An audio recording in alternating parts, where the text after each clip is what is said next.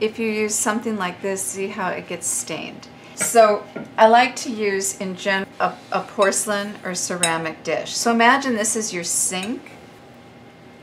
We pour some water in it. I usually put a bowl in my sink and put some water just so I'm not using a lot of water.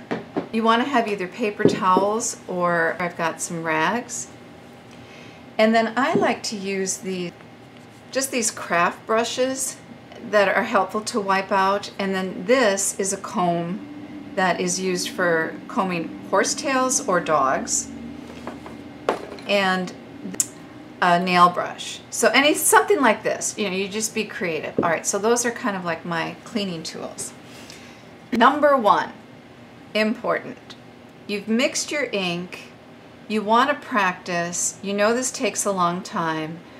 Best practice is to mix your ink every time. Not always practical, so now we pour it into our dish. This press and seal is really nice. You can just take some, cover up your dish, and now you've got your mixed ink for all your beautiful practice work.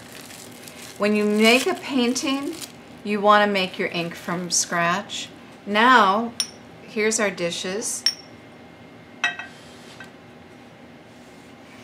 And we've got our paper towel that's dirty, right? So we want to first, let's clean out our brushes. So we mix them in the dish until it runs clear. And you press it against the side of the dish a little bit to make sure all the hairs are going the right direction and you get all that ink out. And you'll have more ink today than usual because of the lotus leaf. And then you just dry it off on the paper until it's nice and dry. To hang these, so brush stands, like this, but you want to hang them so that they dry nicely. So the water just runs out. And that's how you want them to dry. If you don't have something to hang them on, just dry them off to the side. If you don't have a brush rest like this, you can just roll up some towels and just use that for your rest, okay? Just to let them air dry. So you clean out all your brushes by rinsing them back and forth.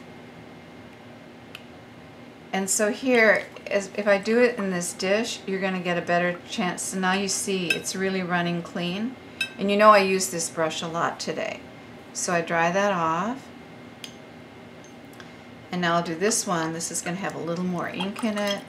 And I just shake it back and forth and drag it along the side and then drag it along the side of the towel until it runs clear. If you have a lot more ink than that, don't worry. Just know you probably don't need that much next time. Now I've got these paper towels that I've been using for the ink. Well, the ink's going to dry. It's not going to continue to run. So I can just dip it in the water and I can just rinse out my dishes using the same paper towel, wipe out my dishes, and then now it's going to have a ton of ink in it. So now I'll just soak up the rest of my ink that was in my stone.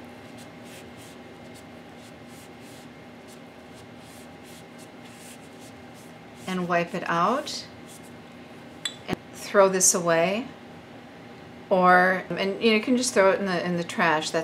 It's basically charcoal and glue and water. Maybe the brush that I used for the lotus leaf still has some ink in it. I could drag it along the side very gently of the nail brush,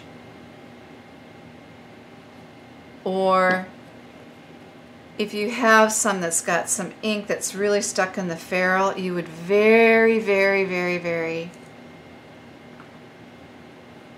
very, very gently work it away, and just like, if you were trying to get a rat's nest out of a child's hair, you would be really loving and gentle. So do that with your brushes, right?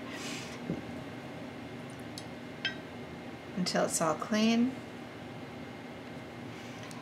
I'll use these craft sponges if I have anything that's really sticking in any of the dishes. or the stone to really clean it out. Once in a while, you'll need to do that. See how much I picked up right there? So that's how you do that. Any questions? So hopefully that'll get you all set up for greatness and some beautiful practices this week. So thank you so much for joining us today. Have a wonderful week.